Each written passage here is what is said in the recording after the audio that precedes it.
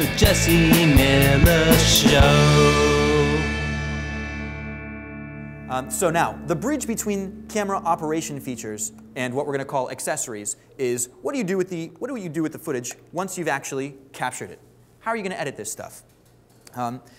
There are a couple of programs out there that help you do this. One of them is called MPEG Stream Clip, which Andy kind of turned me on to, which does a quick conversion. The camera records in H.264. All right, that's an MPEG-4 format, but it's not really good for playback. It's not really good for, excuse me, it's really good for playback. It's not really good for editing, right? What's good for editing is .movs, QuickTimes, these kinds of things.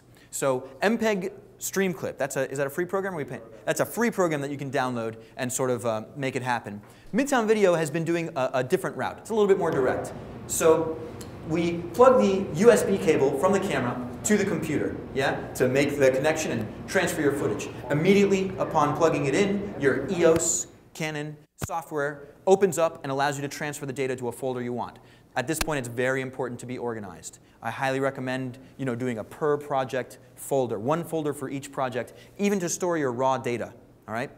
Once you've got your raw data stored, you can open up Final Cut Pro and import those H.264 files. Now remember, H.264, for some reason, is great for playback, really bad for editing.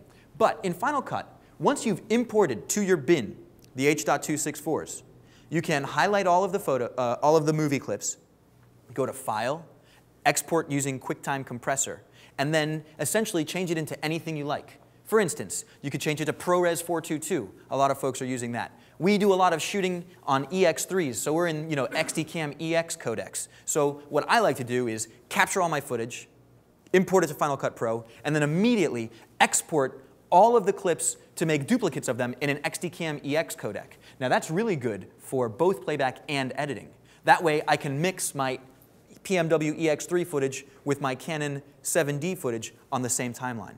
So again, because we're organizing all of our files on a per project basis, you're going to want to make a new file in your project folder, call it 7D footage, and then 7D footage rendered EX, or rendered ProRes, or rendered DVC Pro HD, whatever codec you want to work in. So you've got one copy in the H.264, then you export into your rendered folder, so you know the difference. You've got your H.264 files, then you've got your proper editable video files.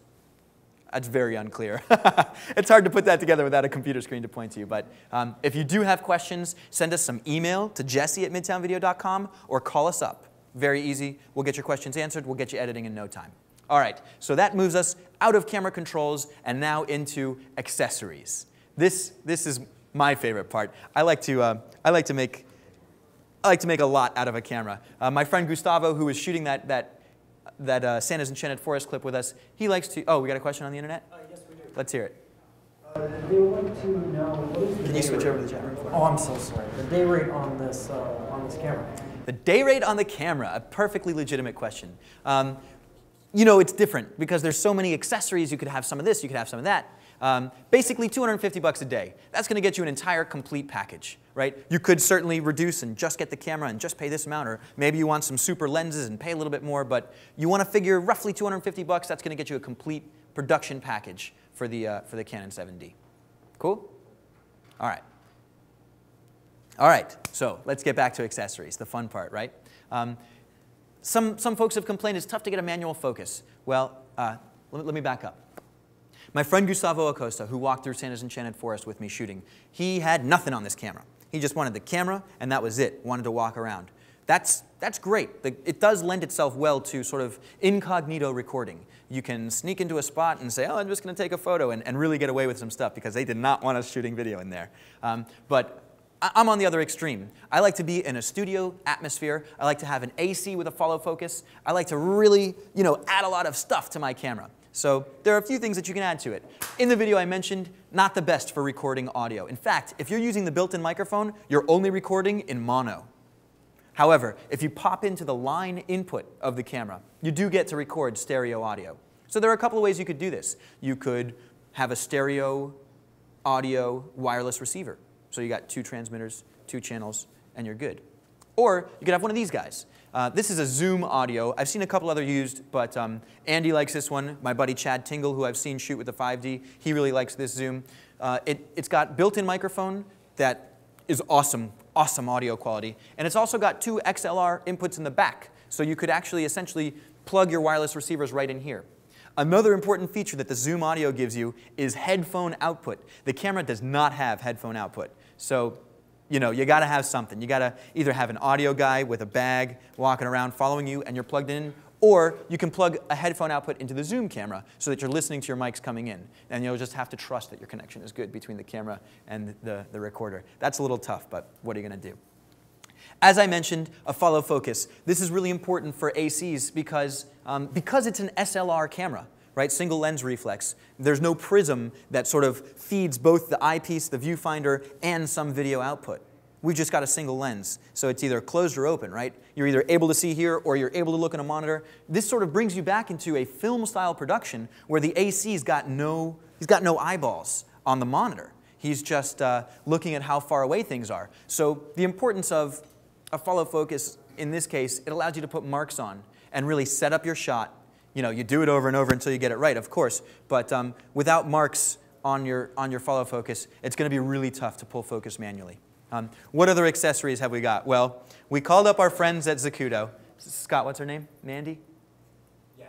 Mandy sent us, well, for me it's a Hanukkah gift, but she sent us a Christmas gift, and the Zacuto Z Finder.